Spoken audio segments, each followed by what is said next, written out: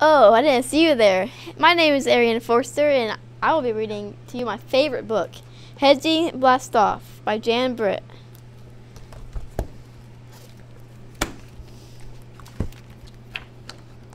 Hedgie Blasts Off by Jan Britt.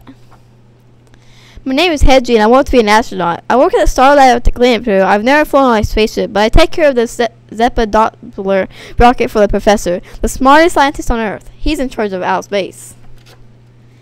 Today when I got to work, the professor looked worried. Hedgie, we have a problem. Big Sparkler is only sending up weak bursts of sparkles. If it stops altogether, there will be no more Big Sparkler and no more flowers. Big Sparkler is on the tiny planet of Mikop. Alien tourists love to fly over it to watch it erupt and to take pictures of the strange flowers that depend on the sparklers for food. This is an emergency, Hedgie. Call the scientists to the lab. The scientists came in and the professor explained the problem. Big Sparkler is failing, he told them.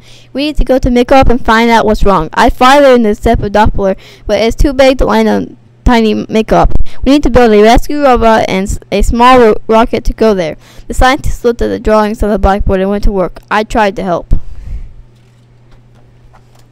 Soon everything was ready for the launch. Reporters came to hear about the mission. The professor explained, Big Sparkler isn't working properly. First, let me show you how it's supposed to work. He put a cork in a bottle of fizzy water. Pretend this is a big sparkler. He shook and shook the bottle until the cork flew out and water soaked the reporters. But now Big Sparkler is sending out fewer and fewer sparks. We think it may stop altogether, the professor said. How can you find out what is going on? A reporter asked. Meet rescue robot, the professor answered. He threw open the latch on the rocket. The pilot's seat was empty. We looked all around the lab. No robot. Then I opened the door to the cleanup crew closet. There it was. In sleeper mode, spikes jammed fast. Rescue robot had probed too soon, gotten stuck, and crashed.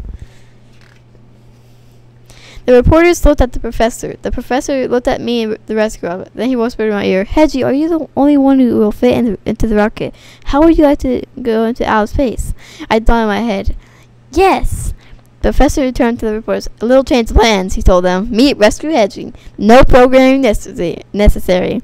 The professor looked at me. Come back and tell us what you find, Hedgie, and we will fix the problems. Zoom! Tiny planet hit Mikop got larger and larger before my eyes. The engines roared as the rocket settled onto Mikop's surface. I climbed out of the latch. Big Sparkler's crater was in front of me. The flowers circling it had turned into little gray puffballs. Suddenly I was startled by a low-flying saucer. It buzzed down just as a Big Sparkler struggled to erupt. A thin stream of glittery sparkles sifted through the air and dusted the passing ship. The tourists inside shrieked and threw things out their portholes and into the crater.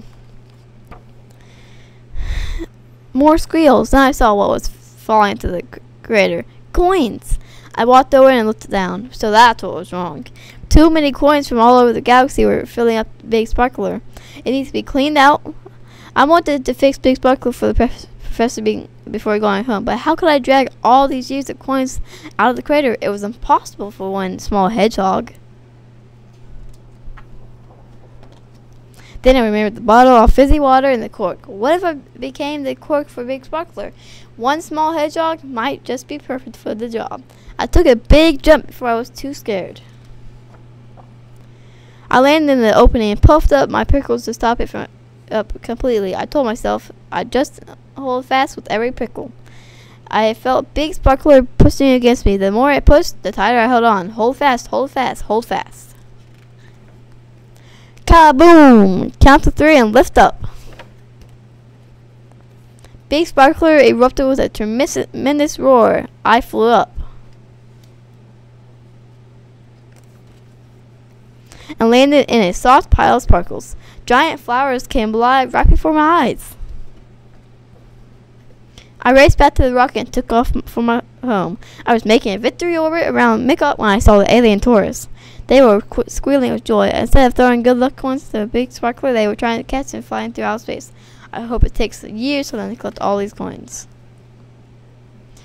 Back at the Star Lab, I was in for no surprise. I stood beside the professor as he said a few words to the reporters. Please, meet our first hedgehog astronaut. The scientists at Star Lab proudly present Hedgie with the official astronaut star for his courage and cool thinking. I was an astronaut. The professor was in Star Lab grateful to everyone who worked to save Mikop and Big Sparkler from astronaut first class Hedgie to our new high-tech keynote show. 3 cheers for Hedgie! Hooray! And that is my favorite book, Hedgie Blasts Off by Jan Brent.